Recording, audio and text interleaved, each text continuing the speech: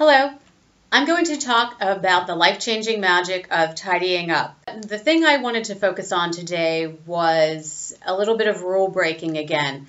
I'm jumping out of the Komono/miscellaneous category and I'm moving into the memento category.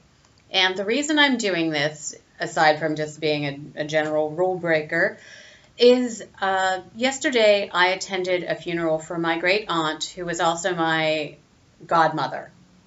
She was kind of an Auntie Mame character, and I know that everybody says this about deceased relatives, she'll be greatly missed, but she really will. I came home from work today and decided to take a look through my mementos, but I didn't purge much.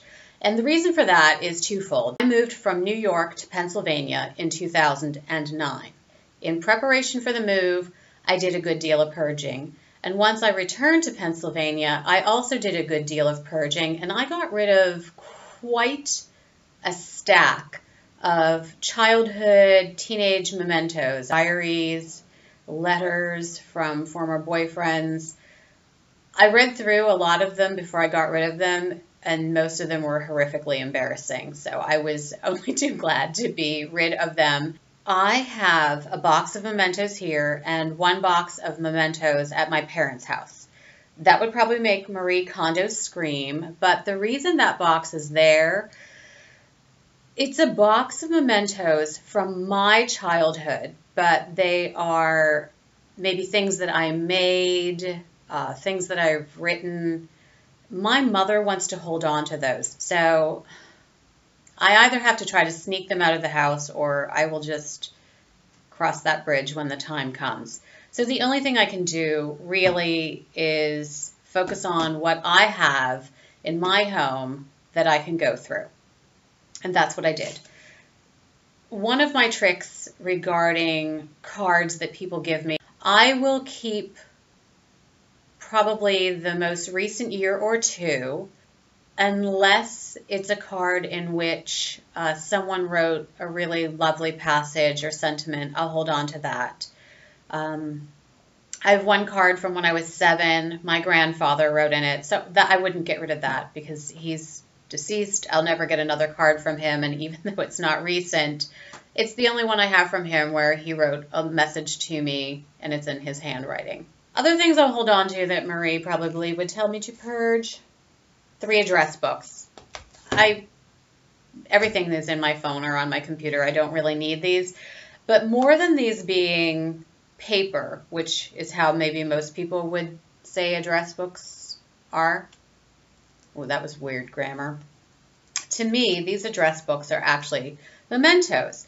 This little guy was with me for my last few years of university and several years into my first move to New York City.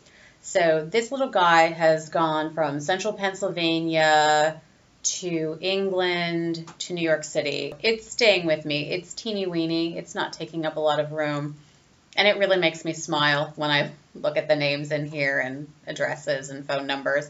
But the reason that I don't feel badly about holding on to these items is because I actually don't have a ton of mementos. I have a yearbook from my senior year at my house. I might have 2 more at my parents' house, and I actually am ready to purge those. But all of my mementos, aside from that yearbook, and aside from those things that I mentioned that my mother is holding on to, all of my mementos, including these 3 rotten address books, fit into this piece of Tupperware. It's a box. Because everything fits in here, I feel like, for me, the memento category is done. I do purge cards, letters, almost annually, maybe every 1.5 to 2 years.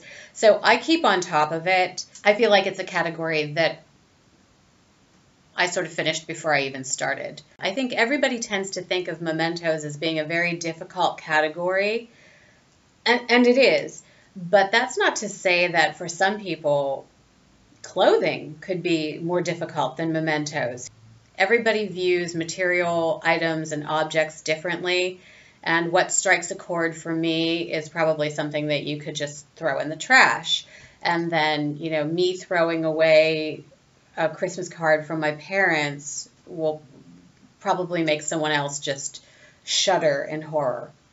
So the point, I don't know, what is the point of all this? The point of this is just to find a simple life.